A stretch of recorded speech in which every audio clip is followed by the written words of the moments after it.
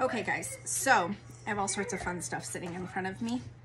This is for a later video later on. But today I went into Michael's and got these cute silicones for $1.59 for next year at Christmas time, so that next year when I need silicones for my wax melts and stuff like that, I have them, and I only did $1.59. So these came from Michael's.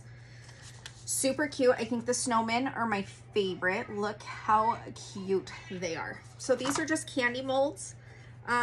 These ones are poinsettia ones. Super cute. I can still use these ones. And technically I can still use the snowman ones because it's still winter time. The Santa Claus ones, I'll definitely wait till next Christmas. The light bulb ones, the Christmas light bulb ones, I'll also wait till next year at Christmas time.